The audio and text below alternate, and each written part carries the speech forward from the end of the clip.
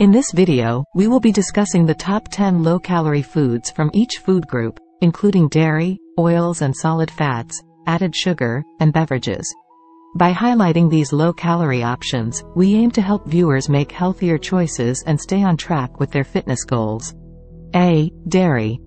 In the dairy category, low-fat or fat-free options like skim milk, with only 90 calories per cup, it's a great option for those looking to limit their calorie intake. Low-fat yogurt, with only 100 to 110 calories per serving. Low-fat yogurt is a great snack option. Cottage cheese. A half cup of low-fat cottage cheese has only 81 calories. Feta cheese. 1 ounce of crumbled feta cheese has only 75 calories. Light cream cheese, with only 30 calories per tablespoon, it's great for spreading on your toast or bagel. Parmesan cheese. 1 tablespoon of grated Parmesan has just 22 calories. Reduced fat cheddar cheese. 1 ounce of reduced fat cheddar has only 70 calories.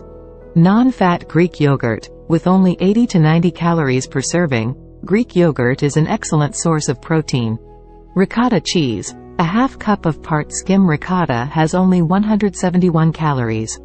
Non-fat cheese. There are a variety of non-fat cheese options available, which are a low-calorie alternative to regular cheese. B. Oils and solid fats. When it comes to oils and solid fats, focus on healthier options like olive oil, which is high in monounsaturated fats.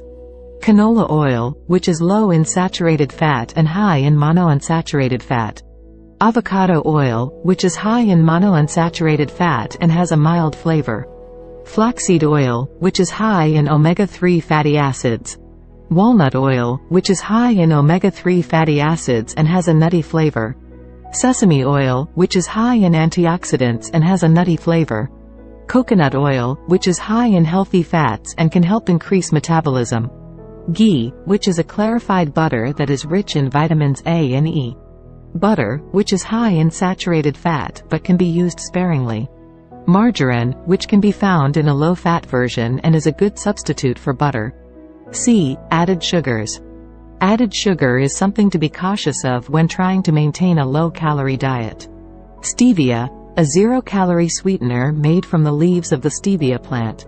Monk fruit sweetener, a zero-calorie sweetener made from the monk fruit. Honey, a natural sweetener that is lower in calories than sugar. Maple syrup, a natural sweetener that contains antioxidants and minerals. Agave nectar, a natural sweetener that is lower in calories than sugar and has a low glycemic index. Date sugar, a natural sweetener made from dried dates that is high in fiber and antioxidants. Coconut sugar, a natural sweetener that is lower in calories than sugar and has a low glycemic index. Fruit juice, a natural sweetener that is low in calories and high in vitamins and minerals. Molasses, a natural sweetener that is rich in iron and other minerals. Unsweetened apple sauce, a natural sweetener that is low in calories and high in fiber. D. Beverages.